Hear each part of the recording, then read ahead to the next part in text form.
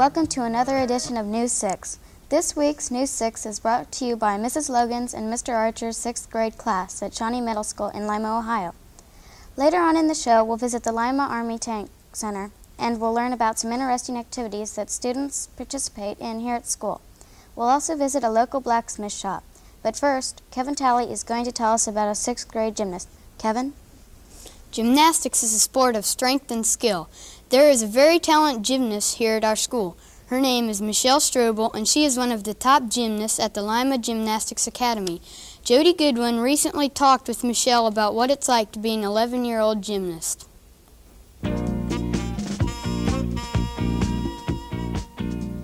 Michelle, where did you start gymnastics and at what age? I started at Mary Blanche at age 5. We meet at the academy at 4:30, or maybe 5. And we go warm up, go through routines and conditions sometimes. And that takes up to maybe 3.5 or 4 hours.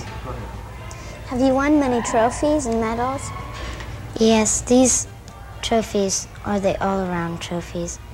And the medals that I've got on are for just the events, the scores that I've got. Have you traveled to many areas in the United States? We've only traveled around Ohio. The farthest we went was Youngstown, near Pennsylvania. Do you want to be on the high school gymnastic team? I would like to be on both because I like competition. This is Jody Goodwin reporting for News 6. Thanks, Jody. And now John Duvall is going to tell us about the Abrams Army tank. John? The Abrams Army tank is named after General Wrighton Abrams, who is the former Army Chief of Staff and Commander of the United States Forces in Vietnam. The parts for the battle tank come from all over North America, and the tank is assembled at the Lima tank plant. The Abrams tank has new high-technology features which include blow-off panels and an automatic fire detection system. The tank is also capable of putting out a smoke screen.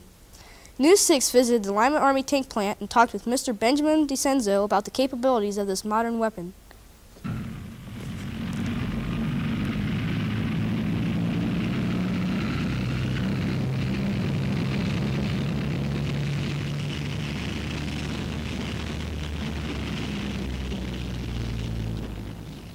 The M1 tank is designed to have a top speed of 45 miles an hour, okay?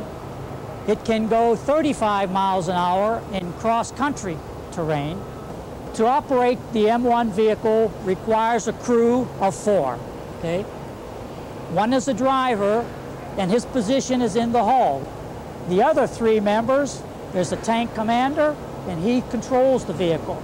Then we have a loader. His job is to load the main weapon, and then we have a gunner. He aims and shoots the main weapon.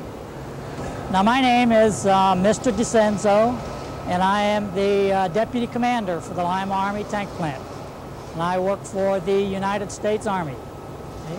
Our job is to inspect these vehicles after General Dynamics gets done building them, and we make the final acceptance for the Army. Steering the tank is very simple. Okay? You have inside the tank what we call a T-bar with a grip on either side, which the driver grasps. So if I want to go faster, I just twist these grips towards me. If I want to slow down, I twist them away. If I want to go right, I turn the T-bar to the right. If I want to go left, I'll turn the T-bar to the left. Okay? The transmission is fully automatic. There's no clutch involved. So the driver merely has this T-bar and a brake. Those are the only 2 major controls that he has to concern himself with.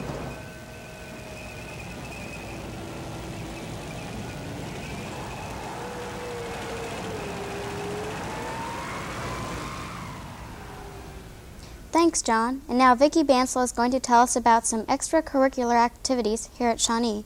Vicki? 8th graders here at our school are learning a skill that may someday save someone's life. Under the direction of Mr. Howison, these students are learning CPR, or cardiopulmonary resuscitation. The students practice on a model and on each other. The entire 8th grade class spends 2 weeks learning CPR.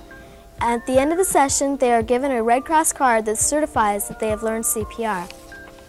Students at our school are also learning another useful skill, how to use computers. The school recently received 4 new computers.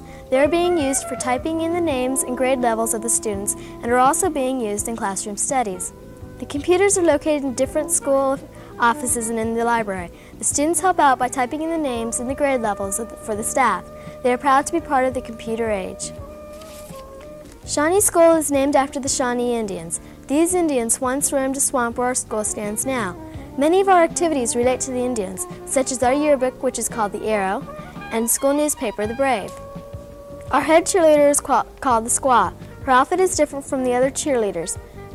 She wears moccasins and a short cloth dress with a design on it. The symbol of the 4 schools in our system is the Shawnee Indian. Thanks, Vicki. Our last story is about an art teacher in our school and what he does in his spare time. Here's Kim Terry to tell us about it. Kim? Mr. Joe Ponesis has been a blacksmith for the last 6 years. Unlike the traditional village blacksmith, Mr. Boniface uses his hammer and anvil to create artistic pieces. He has exhibited his creations as far away as California. One of the largest things he has ever made is a set of wrought iron gates that hang at the Lima Art Museum. News 6 recently visited the blacksmith shop at Mr. Boniface, where he showed us how he practices his craft.